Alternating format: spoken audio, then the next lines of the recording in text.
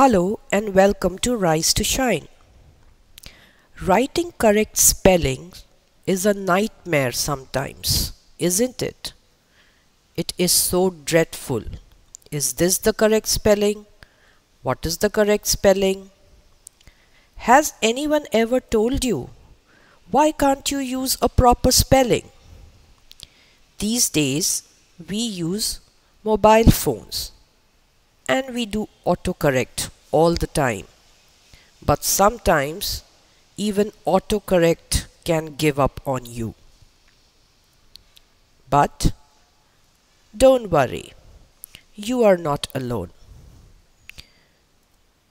Today we are going to learn about some of the words where spellings can be really tricky. In English language, sometimes when we say a word, it sounds absolutely correct. So no one can actually guess that we are making mistakes. But when we write these spellings, it can be really frustrating to understand what is right, what is correct. Now, I am confused. Which right to use? Is it WRITE?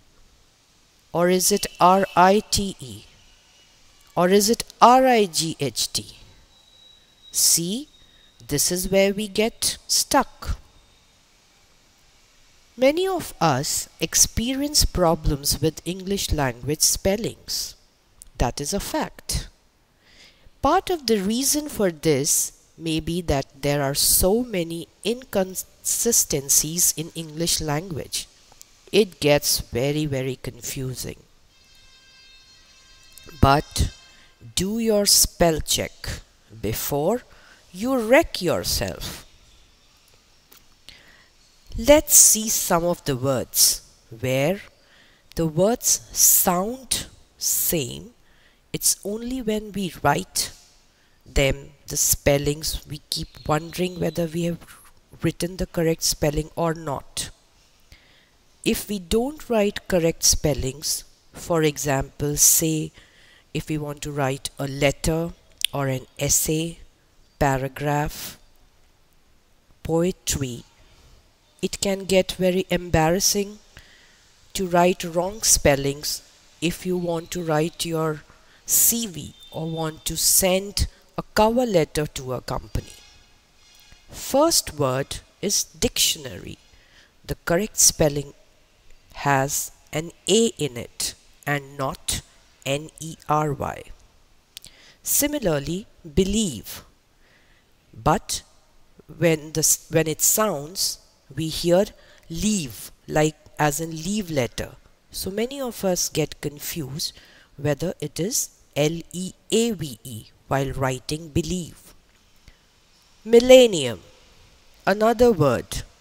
Remember, there is double L and double N also. It's possession and not possession. Because session itself is a word, often we get confused whether it is one S for pose, but it's so many S in possession. It's 12th and not 12th. The F is there in the spelling. Remember that.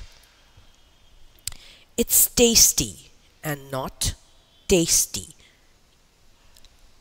I mean, the E is not there. The sound of E is there, but it spells T-A-S-T-Y. So many restaurants I have seen, they write, we serve tasty food, and the tasty spells T-E-S-T-Y. They are not testing your patience there, but you want to enjoy a tasty food there. It's gents, G-E-N-T-S, and not J-E-N-T-S, because the word J, the sound is J, so most often people get confused. In address, remember, there is a double D and a double S. It's business and not B-U-I-S-N-E-S-S. It's such a common mistake because we pronounce it as business, but we write it as busyness. I comes after S. It's knowledge and not knowledge without a D. Remember to write D in your spelling. You can improve your spellings, and I will give you 3 important tips for it. First one, use a good dictionary. I would suggest Oxford or Chambers, they are good. That will definitely help you to learn correct, proper spellings. Always try to use the computer spell check whenever you are using a Word document or any other Microsoft.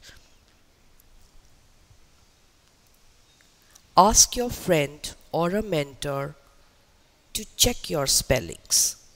If you are not able to write the correct spelling, your friend can help, your teacher can help, your mentor or guide can help you to check your spellings. That should be really helpful. That should be really helpful for today's lesson. Do like our video, hit the bell button, and share it with your friends. Thank you so much.